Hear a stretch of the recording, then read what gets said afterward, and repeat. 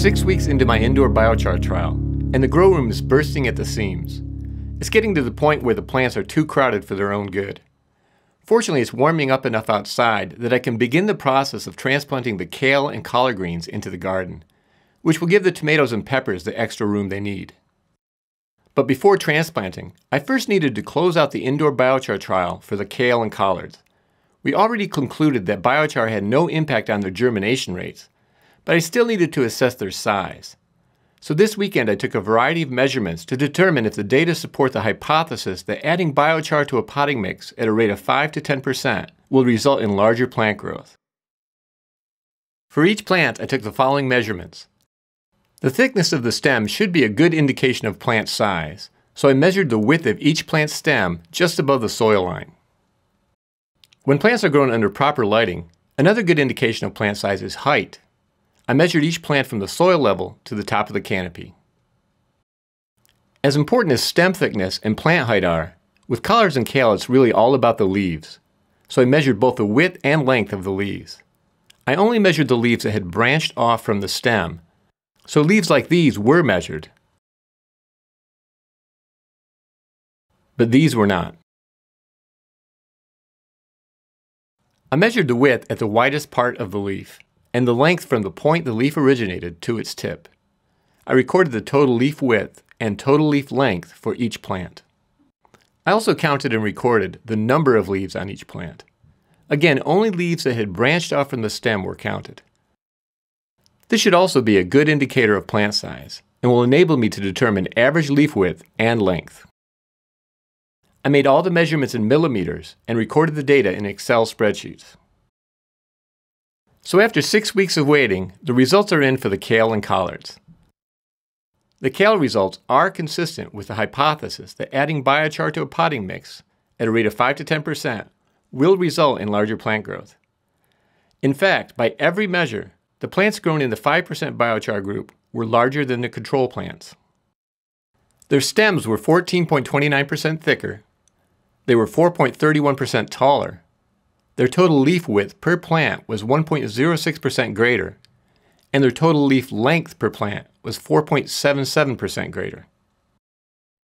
And the 10% biochar plants were even more impressive when compared to the control. Their stems were 14.29% thicker, they were 5.69% taller, their total leaf width per plant was 23.74% greater, and their total leaf length per plant was 31.62% greater. So the results for the kale are perfectly consistent with the hypothesis. Now we'll move on to the collards. Prior to this weekend, the only size assessment I had made of the collards was 3 weeks ago and based on casual observation.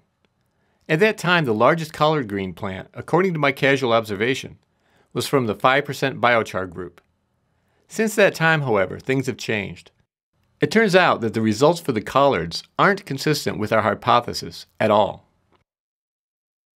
In fact, the largest collards were from the control group, and the collards in the 5% biochar group were the smallest.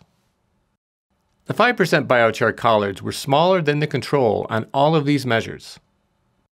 Their stems were 25.64% thinner, they were 11.13% shorter, their total leaf width per plant was 34.6% less, and their total leaf length per plant was 33.09% less. The 10% biochar collards were larger than the 5% group, but still smaller than the control. Compared to the control, their stems were 14.1% thinner, they were 1.46% shorter, their total leaf width per plant was 21.6% less, and their total leaf length per plant was 14.29% less. I must admit, I was surprised to see such a difference between the kale and collards. Because both are brassicas, I really expected to see similar results. In addition, they were planted on the same day and in the same potting mixes. They were both bottom watered to ensure unbiased watering. They were also randomly assigned their positions under the lights and randomly reassigned every weekend. So I don't have an explanation for the very different results. These results call for further study, so I plan to repeat the test this summer when I start kale and collards for the fall and winter garden. There isn't much left to do in the indoor biochar trial. I just need to measure the tomatoes and peppers and summarize my findings. It'll be interesting to see if the data for the tomatoes and peppers support our hypothesis or not. With the indoor trial winding down, I'll be turning my attention to this summer's biochar and rock dust field trials. A number of you have expressed an interest in these trials, and I'd like to thank all of you who plan on participating or following the trials this summer. If you'd like to learn more about the trials, please see the link to the Home Garden Field Trials G+ community in the description below. Well, that's all for now. Thank you very much for watching, and until next time, remember, you can change the world 1 yard at a time.